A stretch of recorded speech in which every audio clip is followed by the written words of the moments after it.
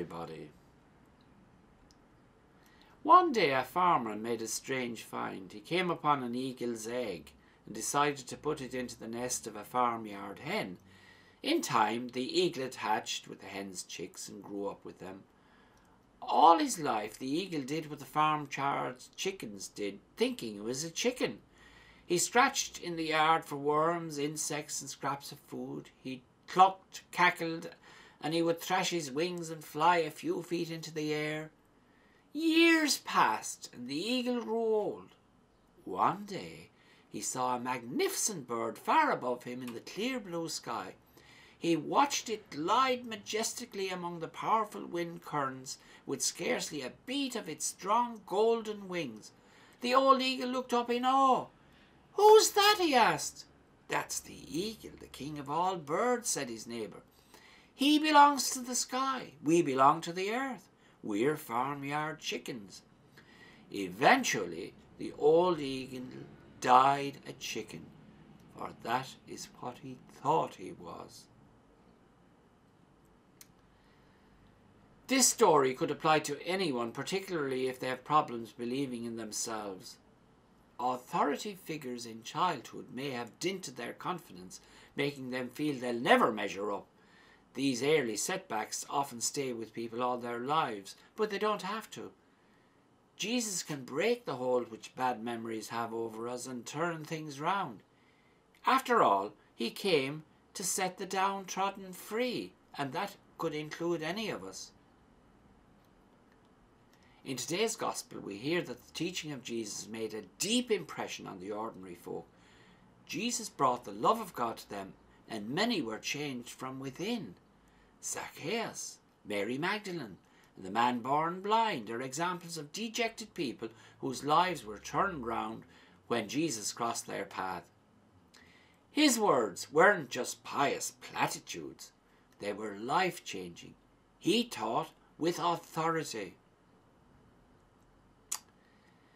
The people were fed up with listening to the hypocritical scribes who were given to stereotyping people. This was particularly true of those weighed down with physical, mental, or spiritual ailments, as in the Gospel. They were the untouchables of their day. I know in the politically correct world in which we live, labelling people is taboo, but we have to go a lot further than not pigeonholing people. Loving actions speak a lot louder than nice-sounding words. The teaching of Jesus was like a breath of fresh air. He came to set people free from sin, the guilt of which can lead to self-loathing or self-hatred.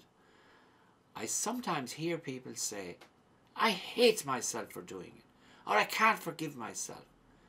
But of course God can. Let not our sins or failings define who we are, because his forgiveness is there for all who seek it.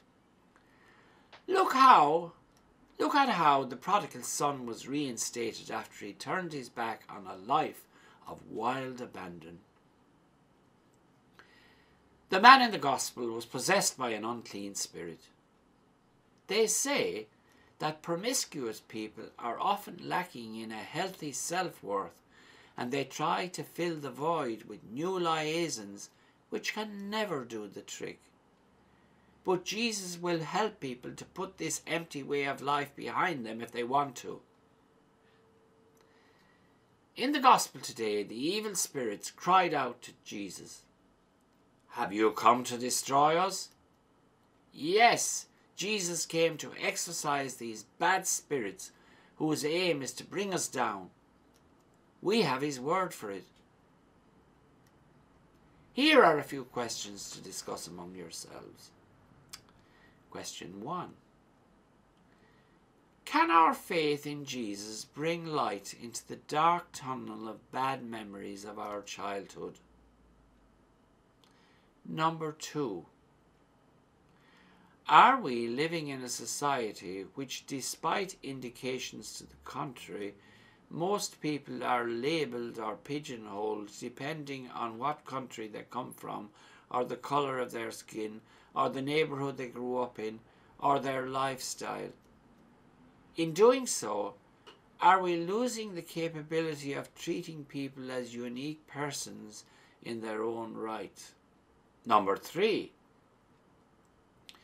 Even though we are all sinners, we, as followers of Jesus, have the capacity to change our sinful ways in the light shed by the gospel teaching. Or are we one of those with a more pessimistic mindset which believes that a leper never changes its spots? Number 4.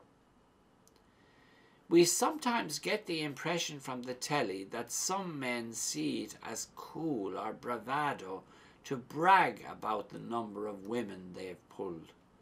Should not the media be getting across the message that they are instead sad people who have let society and themselves down? Thank you for listening, and God bless you all.